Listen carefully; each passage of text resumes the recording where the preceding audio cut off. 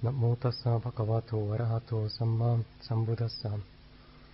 Namo tassa bhagavato arahato samma sambuddhassa. Buddhang dhammang sanghang namassami.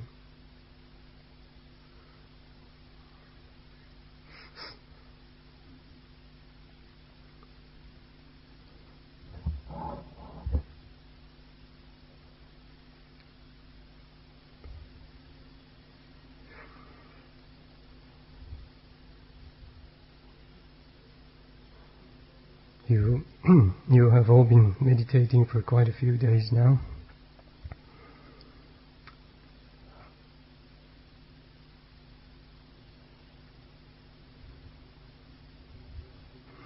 Some of you have been doing that for many years, some of you a few months. But I think for all of us it is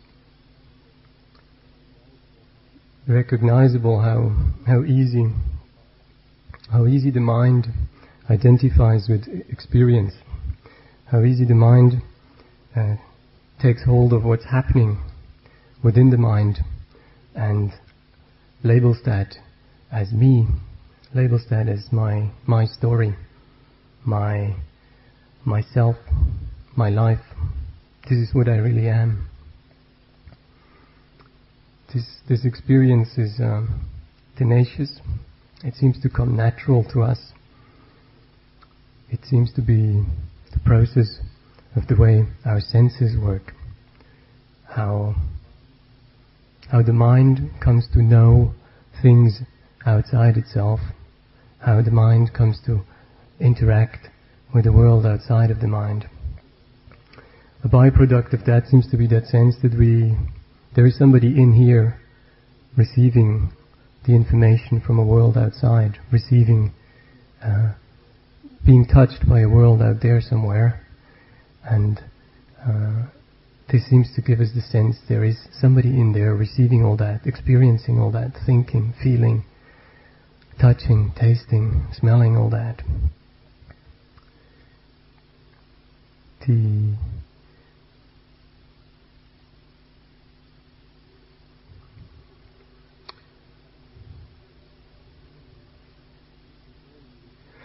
The term which we modern people would probably most easily relate to that experience is identification. That's a psychological term. If we look how the Buddha relates to that experience, and he gives great importance to the study of that experience, he doesn't use the term identification. He uses other terms. He uses terms like grasping, getting hold of, settling into,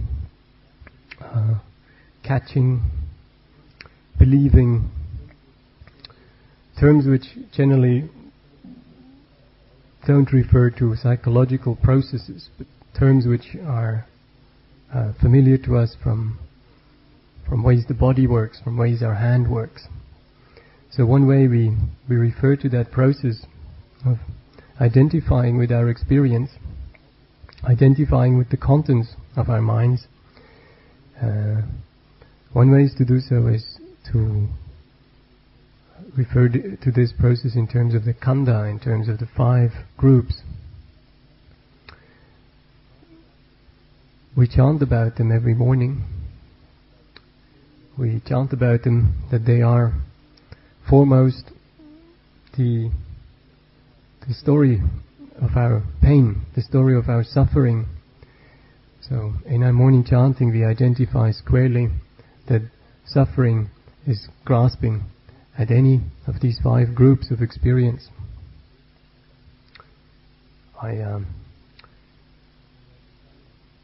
When Ajahn Sara asked me to say something tonight, I decided to speak about the Khandha.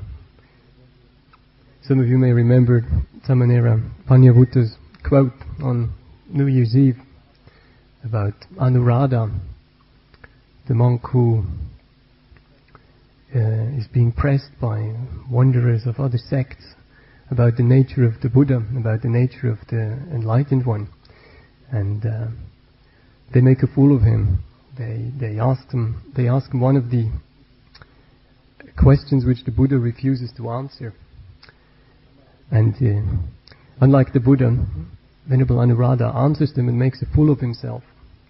So the monks of other sects laugh at him and say, well, either this one is very green, is very new, or else he's an old tattering fool, and walk off.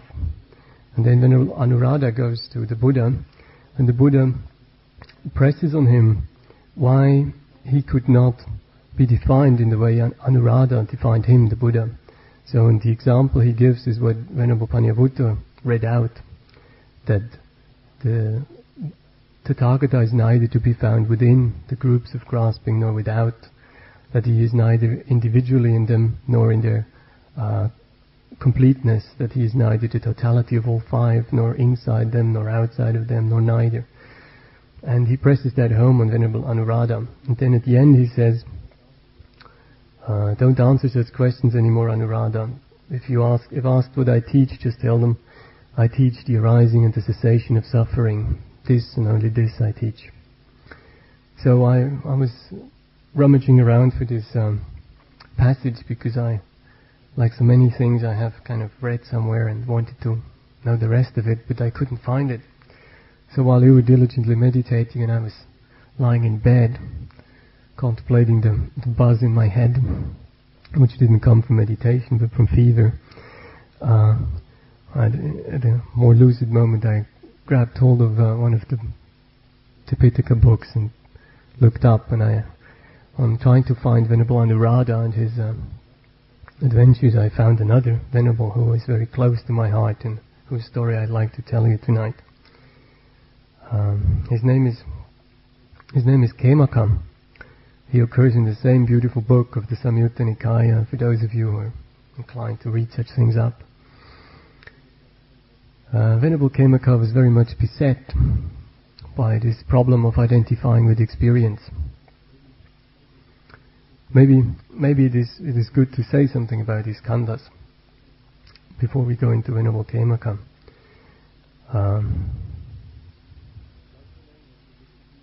Like so many of the Buddha's teachings, you can catch them superficially, and they are quite meaningful. They make sense at a first glance. You have a fairly difficult and apparently coherent sense of I am experiencing something. Something is happening to me, and at the end of the day you end up with the sense I am. This is happening to me. It's not just this is happening, but you have the definite sense this is happening to me. And the Buddha was very aware of that. And if you meditate a little, you notice how quickly the mind latches on to contents of mind, how he latches onto thoughts, onto feelings, onto associations, memories, physical sensations. How the mind latches onto these things and immediately takes hold of them, immediately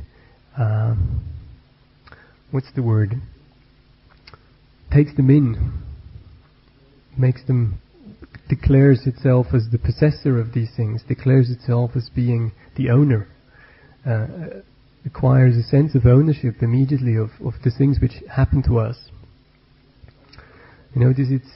While we can quite happily say it rains and refer to the fact that raindrops are falling from the sky and we are witnessing that, or we are even feeling that, it seems very difficult to say it thinks. Immediately we say I think, or you think, or he thought.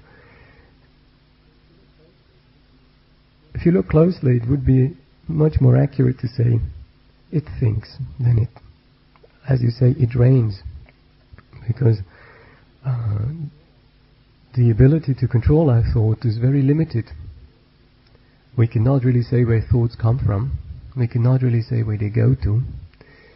We, with great effort and discipline, we can order thoughts. We can say, okay, we play a game now. Only logical thoughts are allowed. So we play the game of logic, and now I say this is a logical thought, this is a non-logical thought. I say this is a true thought, this is a false thought, and so forth. Or this is a realistic thought, or this is an unrealistic thought. But all these are games. We cannot really control them in the way they arise. What we can do, we can say evaluate them, or say useful, not useful, bad. We can judge them. We can say this is important or not. But the actual truth is that where these things come from and where these things go is outside of our control most of the time. So it would be much more accurate to say it thinks than it I think. The Buddha, to help us disentangle this experience, this density of experience with which we so easily identify, devised various tools. Some of these tools, like the teaching on the five khandhas, in fact is not from the Buddha. The teaching on the five khandhas is older than the Buddha's teaching. The Buddha simply thought it was useful, and redefined some of its terms, and made very good use of it. In fact, it is one of the most trenchant, one of the most thorough of his conceptual tools in helping us to come to grips with our experience, with the mass of our experience, with the whole tangle of our experience. So he said, whatever you experience happens in five categories. These categories are nominal categories. They are not absolute categories. But it is possible to say of experience that it is never outside of either form, of feeling, of perception, of mental formation, and of sense consciousness. All your experience, internally in your mind, externally through your sense doors, happens in either of these five categories. Now, if you look to how this is understood, seems easy enough, isn't it? You have a sort of a sense of something happening, and then you look, here it moves, there it twitches, this must be a feeling. This is a thought, got hold of it. Now I got a physical sensation, this must be something with the body. This whole thing gives rise to some sort of mood. Here we have a sankhara, and then you connect all these things with the actual way the understanding work, the mind sense work. There you need consciousness, so you have them all together. Seems plain enough. But the truth is, their interrelationship is complex. While it is true at the superficial level, there is also much more to it if you look closely. The five khandhas don't exist independently of each other. You cannot analyze them cleanly, in sort of laboratory conditions. I'm only going to study Rupa now. This only works on paper. It doesn't work in truth. You cannot work with any of these five khandhas on its own. The classic image of the way they relate to each other and how they apply to our experience is the idea of a fruit. So, the color of a fruit would be a khandha. Its shape would be another khandha. Its texture would be a khandha. Its scent. The consistency of its flesh. All these would be different khandhas. And it is very obvious, it is immediately obvious that it doesn't make sense to refer to a fruit without speaking of all five of these khandhas.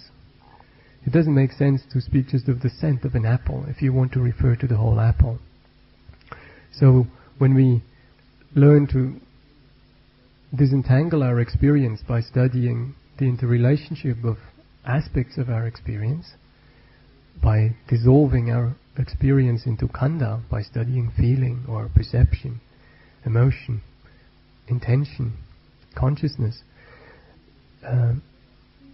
please make sure that you do not make these things abstract entities. These are all facets of one and the same thing. If your experience is the apple, then it is possible to say something about the scent or the texture or the flesh or the color. But this is only an aspect of it. You cannot really take the flavor away from the flesh or the shape away from the form. This does not make sense. This is only an exercise. This is not an absolute distinction.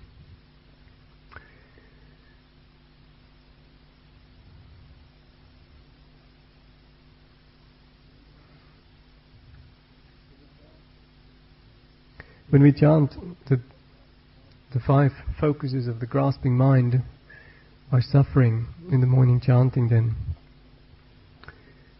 the Pali for that is Panchupadana Khandha. And just to tell you frankly, I've never been very happy with that translation. The 5 focuses of the grasping mind gives the impression that there are 5 focuses of something which is intrinsically grasping. Now the mind is not intrinsically grasping. It is possible for the mind not to grasp.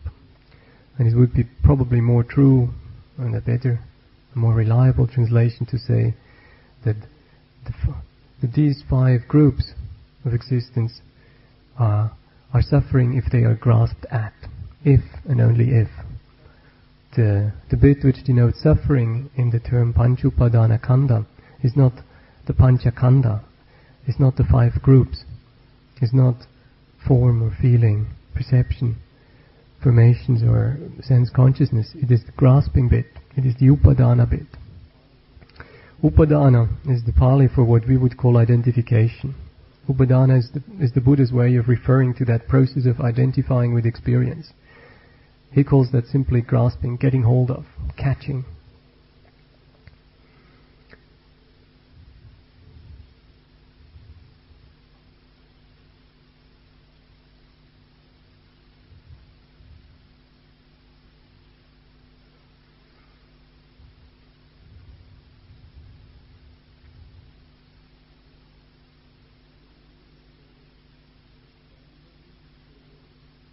It is not easy to say where it is grasping or how it comes about. In the Buddhist teaching, the explanation seems fairly straightforward. Grasping comes because we want things, because we feel things, we want things, and then we act upon this desire. Thus comes grasping. There is a detailed analysis of that process and an analysis of the pain which ensues from that.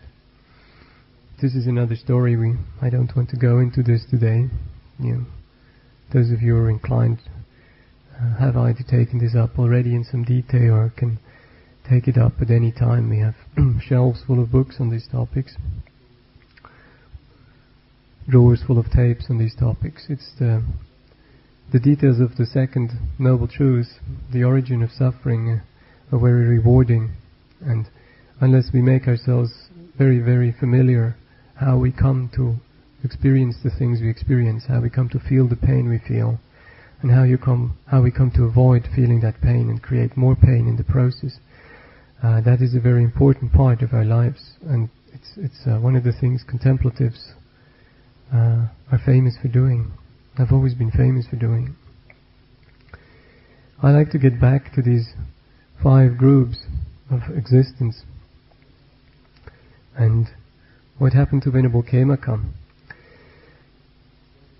The Buddha referred to this way of identifying with these 5 groups on a variety of levels. On a coarsest level, he referred to it as basically holding up a theory that we are either in these groups or outside of them or one of them. And he kept, during the whole 45 years of his life, tirelessly refuting, tirelessly probing his monks, and said, if you feel this way, why do you feel this way? If you believe this, which bit of your experience it is that you identify with? So he kept encouraging his monks to analyze, to understand, to dissect that sense of me, that kind of vague, amorphous sense of me which arises out of our process of experiencing the world.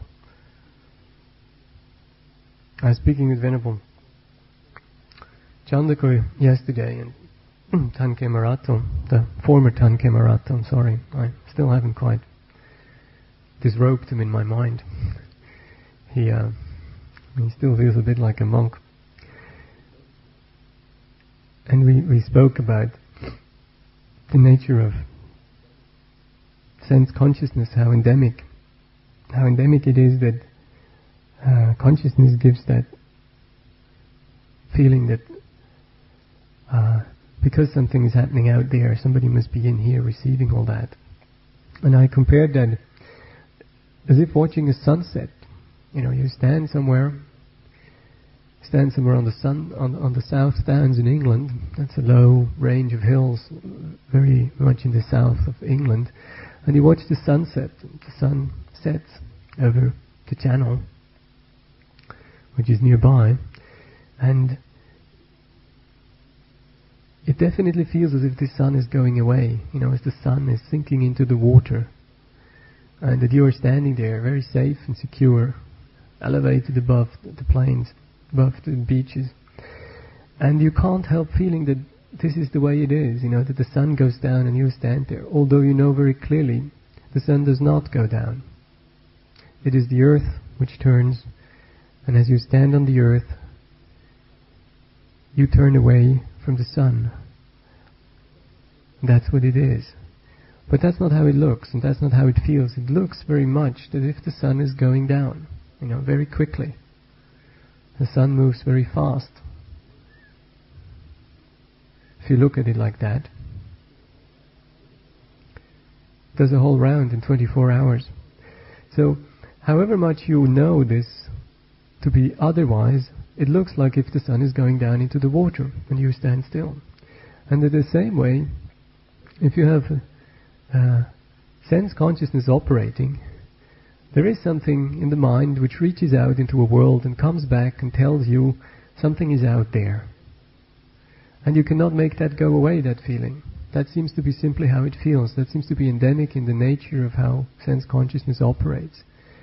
The Pali sums that up very beautifully. It's vijnana, the prefix vi, always,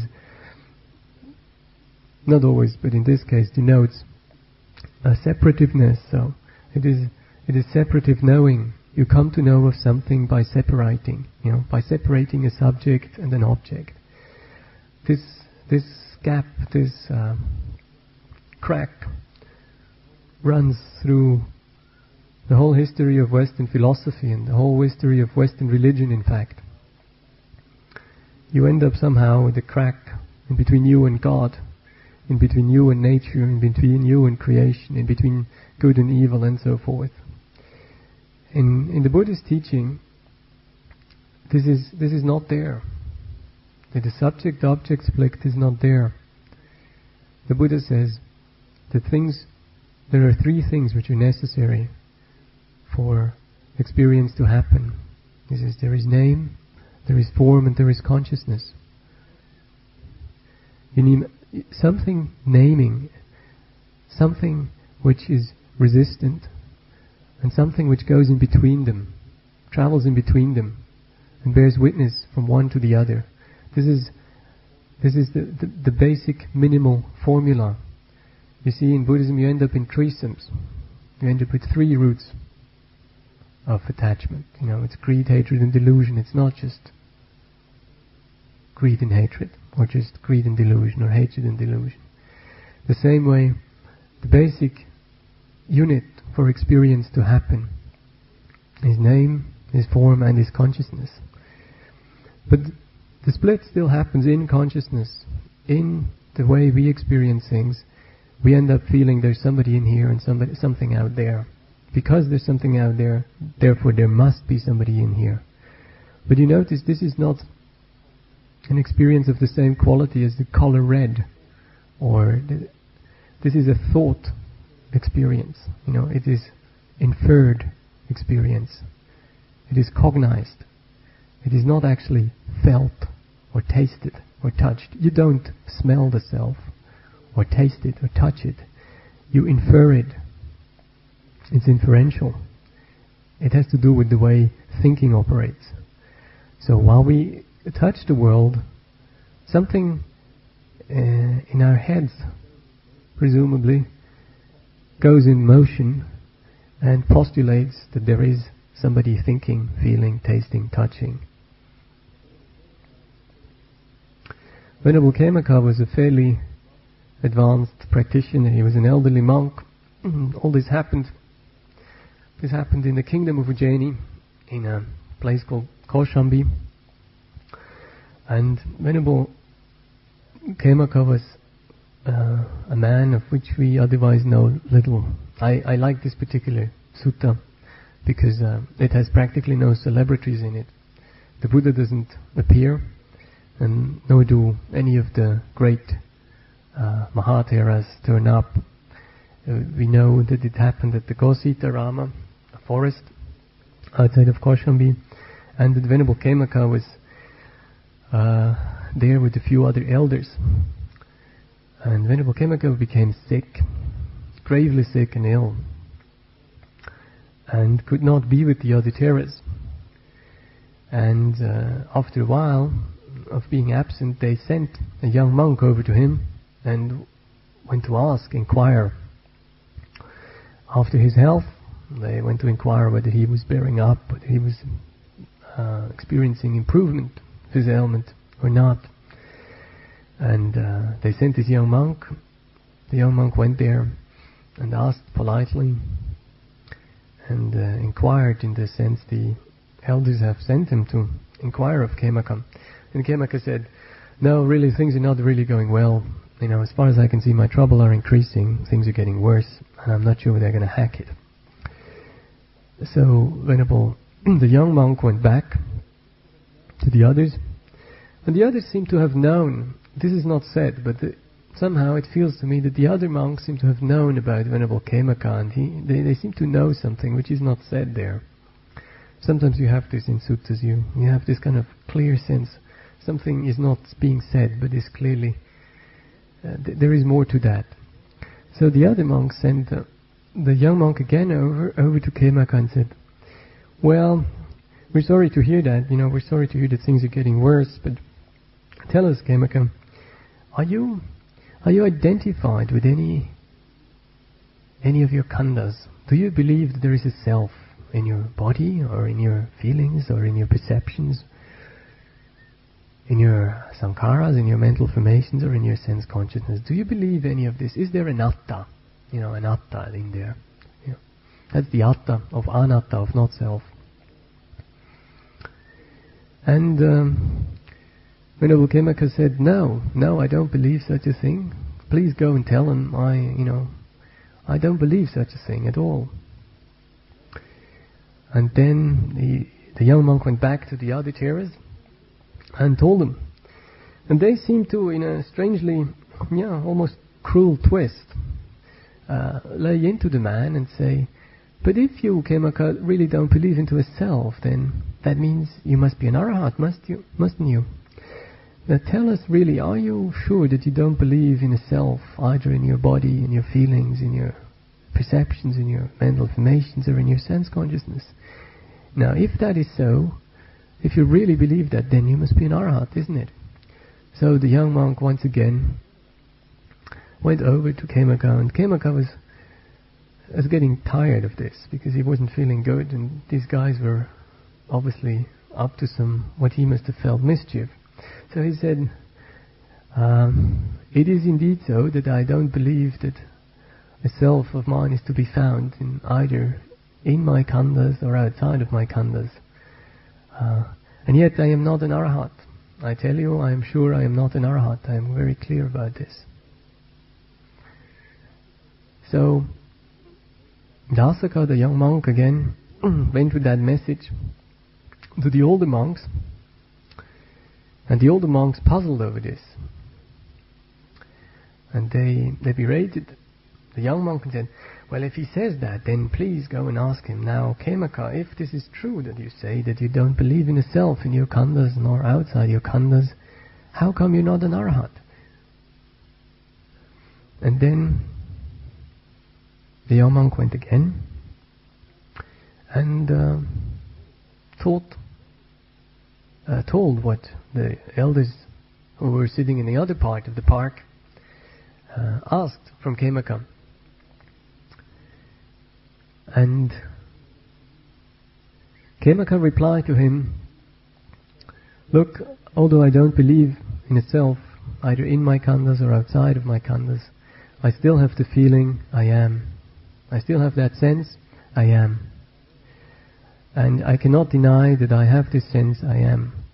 But as soon as I am aware of having this sense, I also recognize that I don't believe this.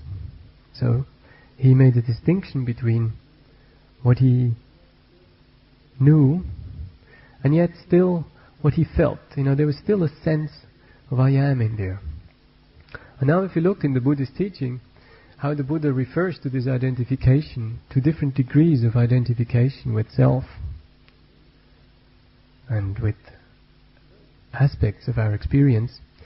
The first of these degrees is if you hold an out-and-out doctrine of a self. Buddha called this the doctrine of self, the teaching of self. So if you're a devout Catholic and you have a clear doctrine of a soul which after death will rise to paradise or will rise to a judgment and then either go into hell or into purgatory, or if it is a nice soul, will go to paradise, will go to heaven. This is an example of an out-and-out doctrine of self. At the time of the Buddha, such doctrines were very popular. We know of several of those. The Buddhist monks were debating with other wanderers who held various such views at length about the nature of such a self, and it clearly was obsessing the minds of the people in the 6th century. Such selves, what they did and where they could be found and how they could be pinned down and what could be said of them and what they subsisted on and so forth. We seem to be less obsessed with such selves nowadays. We have a few clear doctrines on them, but on the whole, I think the majority of us don't hold such views or have been brought up on such views of self. Anyway, in the Buddhist books, these teachings on self, on a soul doctrine, is the most obvious, the most rampant form of a belief in self and teaching in self. This is what he calls an attupadana, grasping itself, attavada, following a doctrine of self. But that's not what happened to Venerable Khemaka. Venerable Khemaka was an anagami, he was a non-returner. This is not an ordinary man, this is a man of some considerable distinction, and I suspect this is also the reason why the other fellow monks were laying into him so much, because they suspected that he would be able to help them to, although on the verge of his death, although very sick and gravely ill. The descriptions are such that usually people who are described in such a way die at the end of the sutta. Despite that, his relentless fellow monks pressed him to deliver the goods. That's how it looks to me. So Venerable Khemaka pointed out to them that although he had no such belief in self, that he had gone beyond personality view, which is something already as a man who enters the stream, a stage much before he becomes a non-returner as he was, that he had put down the fetter of personality view, that he had understood that he cannot identify a personal and lasting self in any aspect of his experience, that still he had that pernicious sense, there is I am, somewhere in there. And he was very honest, and he told them, and they pressed him further and says, now tell us, which bit is it that you identify with? Is it the feelings, or is it the thoughts about the feelings, or is it your sense consciousness? Is it your perceptions? And Venerable Dasaka, the young monk, went back and forth and back and forth. And at some point, Venerable Khemaka was tired and says, enough of this, enough of this. Dasaka, give me my stick, give me my staff, and I'll go and tell them. So he took his staff, and although very weak, walked over and went to seek out these other elders, who seemed to be in another part of the park, and a whole 60 of them, in fact. So when he went over there, he told them, look, this is how it is. I shall describe you what happens to me, that my sense of self, my conceit, is still occurring despite I am very clear that I do not hold to a self-view in any of the 5 Khandhas. It is as if you have a flower. You have a lotus flower, a blue or a red or a white lotus, and you take that flower and you ask, where is the scent? Is it in the petals, or is it in the fiber, or is it in the color? And to all of this the monk said, no, it's not in the scent, it's not in the petals, it's not in the fiber, and certainly not in the color. So Khemaka asked further, and they said, where is it then? And they had to concede and said, well, it's in the whole flower. You can't take this apart. It's the whole flower which gives off the scent. It's not one aspect of it. And then Khemaka said, such it is with me, such it is with my sense of I am. Although I don't believe in a self, I still, as if a prevailing sense, my prevailing sense of I is as if the scent of a flower comes out. I know it is not in the petals, I know it is not in the fiber, I know it is not in the color of the flower, and yet still there is definitely scent. There is scent of a flower, I cannot deny that. So Khemaka described that his conceit, his asmimana, as is a fetter, which non-returners still have them, a very subtle form of identification, happens to occur like this. You cannot put it down. Straight analysis, as in the teaching of the 5 Khandhas, dissecting experience into 5 different heaps of experience and say, form, feeling, perception, sense consciousness and mental formation, doesn't get at this. This prevailing sense of self is too subtle to be debunked, dismantled by plain analysis. And then Khemaka said, but look, I know what to do. Although I am not freed, I am very clear what my task is, what my effort is, and how I have to go about it. So I shall tell you another simile on how to pursue. If you have stained cloth, and you give that cloth to a dhobi, to a washerman, the washerman, if he's a good washerman, will clean that cloth properly. He will use what washermen at those times used. They didn't use essence, and fab for some reason wasn't in vogue. So dhobis of the Buddha's time used cow dung, they used ashes, lye, and salty earth. So the washerman will use these things, will beat the cloth with any of these substances on a stone, and will get it clean. This is my state. I am freed from atupadana. I am not believing in a self. I don't believe in a personality. I don't identify any aspect of my 5 groups of existence with any lasting self. And yet, like my sense of I, my subtle sense of I, in this cloth, after it comes back, beaten, dried and cleaned, there is a scent. And it is not a pleasant scent, it is the scent of cow dung, or it is the scent of salty earth, or the scent of lye. Although it is clean, it clearly has this scent in it. And a good householder, or his wife, will know what to do. They will put it into a scented chest of drawers, where there is incense in it, or nice smelling wood. And if it lies in there for a while, it will lose the scent of cow dung or lye or salty earth. And after a while it will become fragrant. Now, how do we do that as monks? If dissecting our experience into 5 Khandhas